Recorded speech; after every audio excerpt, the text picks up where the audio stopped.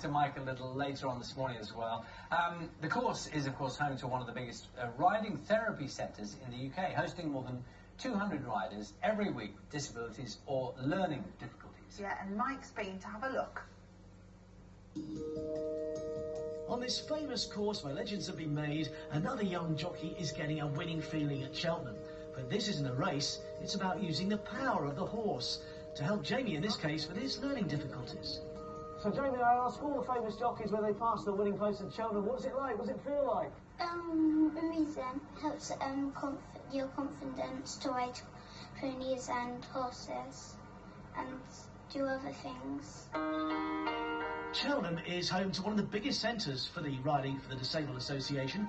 3/4 of the people that come here have some sort of learning difficulty. But it's not just about riding the horses, there's mutual affection and important grooming to be done, before then climbing on board and riding away, whether on a real horse or even on the new simulator here.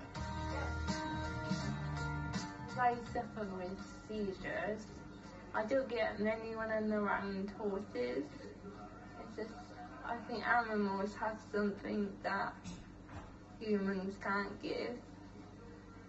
Like a special, kind of calming feeling. Ages range from 4 to 76. For little Amelia Rose, it's a chance of freedom. Around the corner, enjoying the other ones. We're all about to indulge ourselves in world-class sport. Obviously our ponies aren't the thoroughbreds, but it's a different way to put something back using horses. It is magic what happens. You see people who have mobility issues, actually the pony lends them their legs. They've been using horses to transform lives for 33 years now, and every week over 200 riders of all abilities saddle up here with the help of 160 volunteers. The association is helped by the Jockey Club, which charges them just £1 a year to be here. But with so many horses to keep, it still requires a lot of fundraising volunteering. Well, the national governing body of the RDA recently did a 4-year study into the impact that horses can have on the riders here. Over 2/3 showed a greater ability to communicate with others. More than that, had greater confidence. 76% showed physical improvement. Again, more than that, had an improved ability to form relationships. And perhaps most importantly of all, 76% felt it gave them greater enjoyment in life.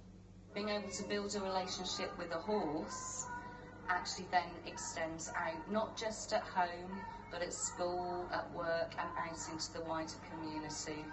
Even those celebrating picking the winner of the Gold Cup today will find it hard to match the smiles on the other side of the course. It is absolutely wonderful seeing that, isn't it? The Yeah. impact of the contact with the animal and that kind of work can have. Yeah, it really kind of, I remember meeting a lady who runs a charity which is to help autistic children. They run a farm up in the Leeds area and Autism Angels, and it's amazing how much difference it can make to the children's lives, and then the parents as well, same for them. It's lovely to see them interact with the animals. We will be back with Mike a little later on. He's at Cheltenham for us this morning, looking ahead to all the racing there as well. Yes, also this morning